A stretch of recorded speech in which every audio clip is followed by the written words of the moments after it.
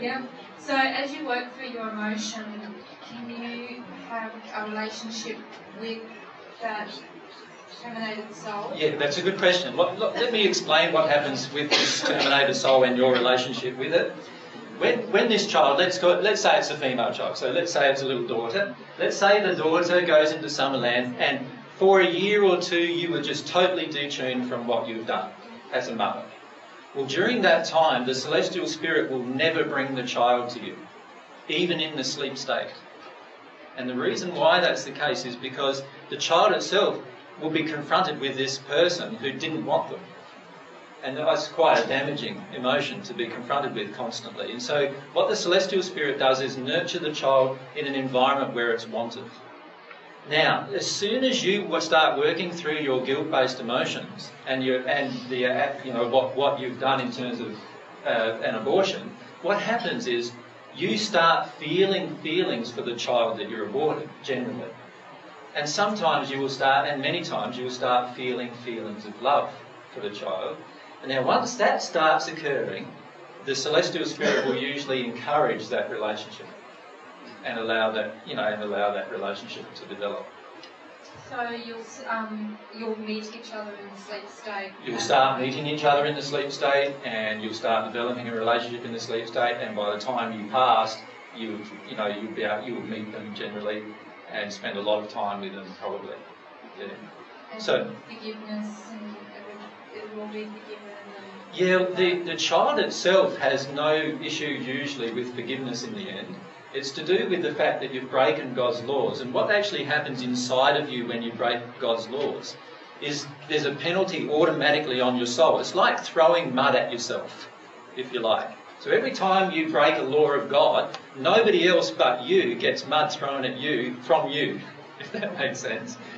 And so the impurities of your own soul are created by your own choices and actions. And so obviously anything that you need to work through is based upon your own state, not upon what they would think of you. But all of the children who are aborted, and there's over 50 million of them every year, aborted.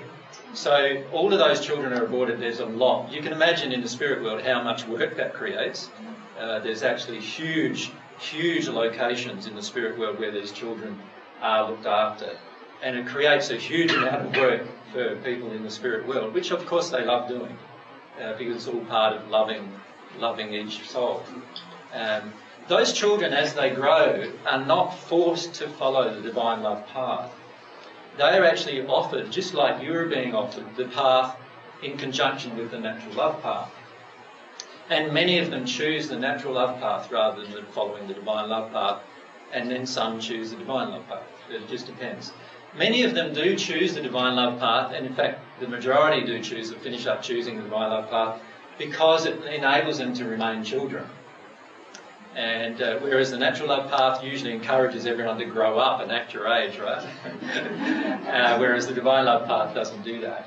So in the case of many children who die who are on the divine love path, many times when you see them, if they still have their spirit bodies will still be young, even though they may be highly developed. And when I say highly developed, in the celestial spheres above the 8th sphere, but they'll be highly developed, and they'll know far more than what you know here on earth, and yet they look young.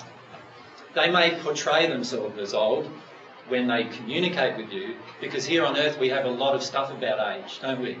Like, if someone's younger than you, excuse me, it makes it a lot harder to listen to them, generally. Sorry. And so if it makes it a lot harder to listen to them, generally what the spirit will do is they'll make themselves look older than what they really are, so that you listen to them. And that's a common thing that happens when they portray an image to you of their own, shape or size and their looks. AJ, what happens to the soul mate of the aborted spirit?